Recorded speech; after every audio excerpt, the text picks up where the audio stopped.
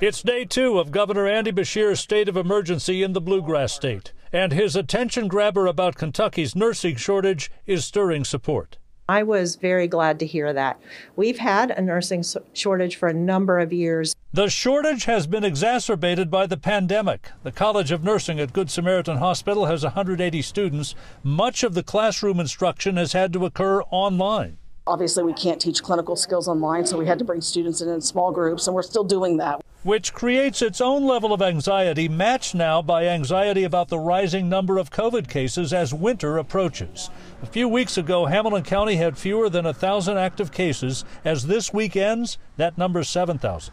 Hamilton County's health commissioner telling us about 2 teenagers whose parents recently died. And these are high school kids. They won't have their parent around for college or for other important moments in their life because COVID wasn't taken seriously in the household. The rate of non-vaccination in Hamilton County is 27%. Doctors see it as the main contributing factor for the steady rise in hospitalizations lately. Kate Schroeder of the Health Collaborative is seeing some hopeful indicators as well.